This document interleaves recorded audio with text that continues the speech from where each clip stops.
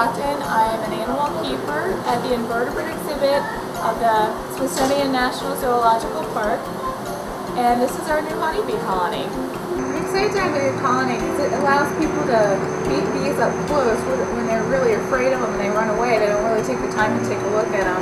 So having a small enclosed colony means that they can actually take a look at the whole workings of the hive.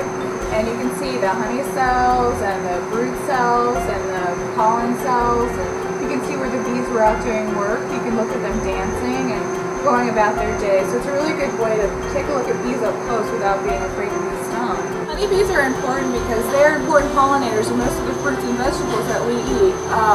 Without them, we wouldn't have most of the stuff we love to eat, like bananas and oranges and apples and things like that. So they're really important to us food-wise, but also they help pollinate our flowers and make places look beautiful. So without them, we would be in a lot of trouble.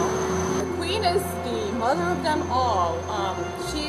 Her job is to lay eggs. Normally an active queen is pretty active for about 2 years, and then after that she tends to die off. But most of the workers live maybe 30 to 60 days. People are afraid of bees.